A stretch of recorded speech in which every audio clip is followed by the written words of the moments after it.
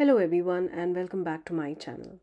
Today I will be creating a beautiful window floral card using supplies and papers from the Your Paper Insider box number 8 which I showed in my previous video.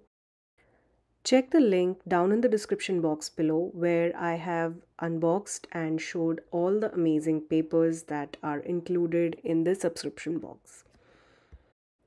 Moving on to our card project today, I will be using these papers from box number 8 of Your Paper Insider and have a lot of die cutting to be done here.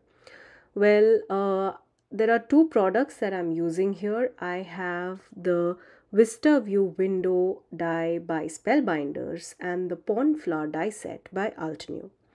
Now the Vista View window is an absolutely gorgeous die set which you can create window scenes for your card projects. You could have stenciled backgrounds, pattern paper backgrounds.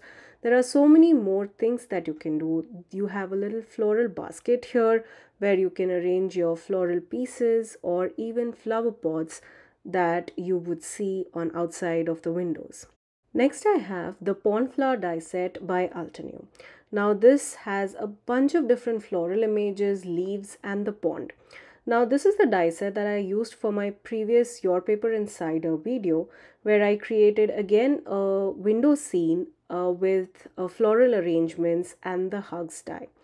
Now here are some of the leftovers of all of those floral die cuts. Again, the pinks, blues, greens and all of the papers that I've used here are from one of the previous subscription box. And these papers are absolutely stunning. I add a light bit of shading on these images and you can see the card project that I did using these papers and die cut pieces. I will leave a link to that project down in the description box below. Now to save us some time, I went ahead and cut the window and the floral arrangement, the place where I would keep all of the floral arrangement using the Gammon Brasilia wood grain grey color cardstock. Now this was one of the specialty papers that was included in the pack. I love the texture on this cardstock. It has a very wood grain frame like texture which would be perfect for this window frame. Now I wanted to add some contrast on this grill like frame. So I'm using the Simon Says Stamp Positively Saturated ink in the shade Woodsy, which will add a little bit of contrast and will help pop out this frame image from the rest of the window frame. I really love the contrast with the grey wood grain framework and the brown that we added to this little frame. I like to use the fine tip Barely Art glue to apply glue onto these intricate die cut pieces. Now the scene that I wanted to create here was as if you're looking into the house, inside the house where you have the blue color background and this pale teal color with a sort of handmade paper like a curtain hanging on top of the window. So another way you could use this window is as if you're viewing outside the window where you can create a beautiful scene for your window. Now I stuck this panel and cut around the edges and then stuck the entire frame over that blue color, the teal color paper.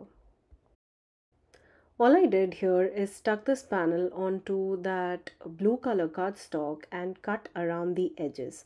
Now I like to hold my scissors at an angle just so that I can cut from the inside of this card panel and not cut just outside the frame. So that gives a lot cleaner look. Now next what we do is we arrange all of the floral elements. Now for all of the leaves that I've adhered here, I used the liquid glue to directly stick them onto the window frame.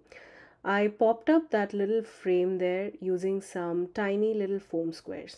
Now these foam squares are really thin and do not add a lot of dimension, but small little dimension, just enough to tuck our flowers inside. Usually when I have such tiny little die cut pieces, I like to double them up just so that the pieces are sturdy enough. You'll see the leaves here are hanging out of the frame, but still I have not used any doubled up die cut pieces, and that shows how beautiful and amazing the quality of these papers are. Now let's work on the background of our card. This is like looking at the house where the window is. I used this solid teal color cardstock for my background panel.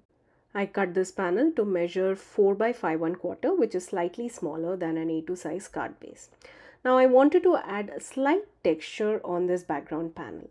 So what I did here, you could either emboss it using some straight line embossing folders which you have. Another way to do this is by creating score lines. I created score lines at every ½ inch to create that textured look which we see around most of the houses in my area. Carefully scoring at ½ inch, here you get the embossed side of the panel and the one which is raised at the back. You can choose to use either of these sides as your card front. But as I was placing this framed window, I thought that the raised side of this card would be perfect to create my card front. That will add a lot of beautiful dimension to my card front. Now, instead of these long stripes, you could also use your brick pattern embossing folder or any other design, or even just keep it simple and not add any texture to this background. I went ahead and mounted this panel onto a side folding A2 size cardstock using some foam tape, and using the liquid glue I adhered my focal point onto the center of the card. I also made sure that I have some glue on those leaves that are hanging outside of the frame. Next, I added a sentiment strip which says wishing you an abundance of beautiful moments. This is from the Sunflower Garden stamp set by Simon Says Stamp. I love how quick and easy this card was to create. All that texture, beautiful floral images. I love how this card turned out. It would be perfect birthday card, anniversary card, or just a card to say I am thinking of you. This subscription box by Your Paper Insider would be a perfect gift for any of your crafty friends. Thank you again for joining me today. I hope you enjoyed today's video and got inspired. All the supplies that I have used in today's video will be linked down in the description box. Thank you again for being here with me. Until next time, stay safe.